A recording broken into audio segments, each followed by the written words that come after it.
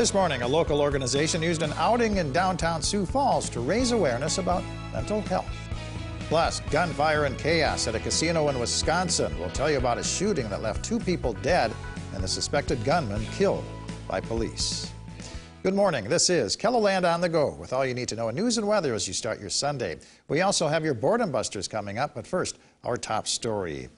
A local nonprofit kicked off Mental Health Awareness Month with an event in downtown Sioux Falls Saturday. Lost and Found focuses on promoting mental health among people ages 15 to 34. A portion of drink sales at Severance Brewing Saturday went to the organization's suicide prevention program. What I hope for really for today is that people are able to embrace sort of the outdoors, be able to be outside and enjoy a sunny day outside while also being able to know sort of what that impact and what a simple act can do to help somebody who's navigating a mental health condition. Lost and Found has chapters at 5 South Dakota universities. According to the CDC, half of all Americans are diagnosed with a mental illness at some point in their life, with conditions like depression being the 3rd most common cause of hospitalization in the U.S. for people aged 18 to 44. Authorities in Wisconsin are investigating a shooting at a casino that killed 2 people and seriously wounded a 3rd person. The shooting happened last night at the Oneida Casino, attached to a Radisson Hotel outside of Green Bay. Police responding to the scene shot and killed the gunman. Investigators believe the gunman was targeting a specific person he was angry at, but that person was not in the casino at the time. 4 astronauts made a rare splashdown in darkness early this morning in the Gulf of Mexico near the Florida Panhandle. And there are the boats starting to chase after Dragon to begin their recovery operations as soon as Dragon lands. The SpaceX Dragon capsule returned to Earth 6.5 hours after departing the International Space Station. The astronauts, 3 American and 1 Japanese, spent nearly 6 months at the orbiting laboratory. SpaceX delayed their homecoming 4 days because of high offshore winds. Managers switched to a pre-dawn splashdown to take advantage of calm weather. It's the first U.S. crew splashdown in darkness since the Apollo 8 moonshot way back in the 1960s. Well, let's get our first check of the forecast now with meteorologist Adam Brooke in the Storm Center. Good morning, Adam. Good morning, Perry, and good morning, everybody. We're off to a cloudy start to the day across much of KELOLAND with some rain in a couple of areas, too. Downtown is our first stop this time around, 64 with a northeast wind at 13 miles per hour. We did see just a teeny bit of rainfall earlier, but the bulk of the moisture was to the north on I-29 closer to Brookings and Watertown, as well as in northwestern parts of South Dakota, where they desperately need any help they can get. Spencer at 65 this morning, 63 in Yankton, 59 toward Mitchell as well as at the Capitol, 55 in Aberdeen, 53 as you head toward Rapid City, but Custer sitting at 45.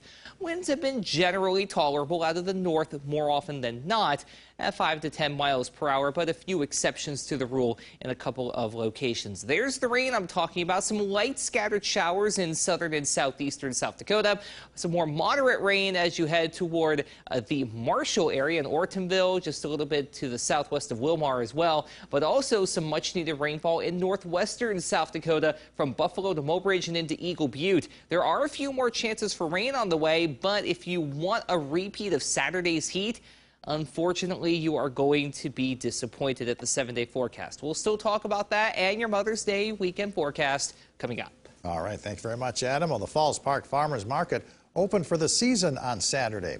Customers were drawn to the wide array of homegrown and homemade products being sold by area vendors. There's produce, there's flowers, there's vegetables, meat, cheese. One vendor has milk this year now, so I mean there's just about everything you can think of out here. The Falls Park Farmers Market is open every Saturday from 8 a.m. to 1 p.m. through October. Celebrate Loyalty Day in Brandon with the town's 55th annual parade. The parade starts at Brandon Valley High School at 11 a.m., heading west on Holly Boulevard to Main Avenue, ending at the VFW. The VFW Auxiliary will be selling food in the parking lot starting at noon. The Split Rock Fire Department is serving a pancake feed from 8 a.m. to 1 p.m. The location is at 7201 East Arrowhead Parkway in Sioux Falls. The Sioux Falls American Legion is also hosting a pancake feed. Serving time goes from 8:30 to 12:30 at the South Dakota Military Heritage Alliance, located on West Russell Street. It's the opening day of the season for the historic Prairie Village. Activities include a train ride at 2 p.m. The season runs through September 6th. Prairie Village is located 2 miles west of Madison, South Dakota on Highway 34. Car enthusiasts will want to attend the spring swap meet at the W.H. Line Fairgrounds. The 17th annual event is for classic cars, trucks, street rods, muscle cars, and all things automotive. The swap meet runs from 8 a.m. to 2 p.m. inside and outside of the Nordstrom building at the fairgrounds. The Red Rock Bar and Grill in Brandon is hosting a race party car show. You can check out local race cars and hot rods starting at 2 p.m. Adam?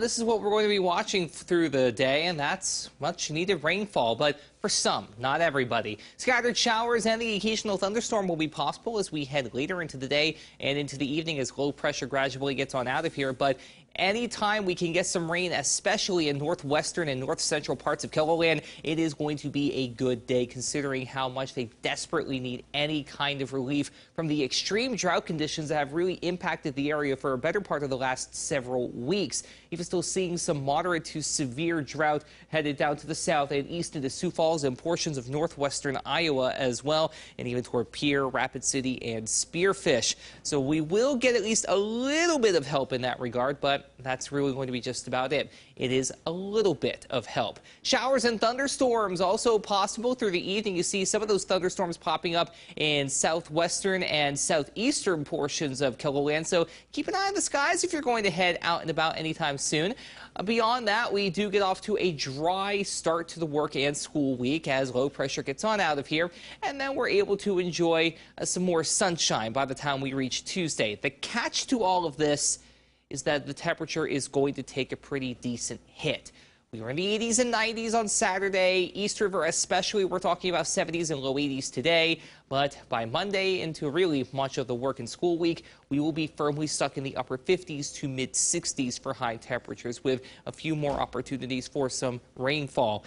And unfortunately, those cooler than average temperatures do stick around through Mother's Day weekend. But cooler than average by that point is more in the low to mid 60s, considering average by next Sunday will be in the upper 60s. So it's all relative. 70s and low 80s again along and east of the Missouri River Valley today. 50s and 60s to the west as cooler air gradually moves on in. Lows tonight in the 40s to the east, 30s to the west with some lingering scattered showers and the occasional rumble of thunder, especially before midnight.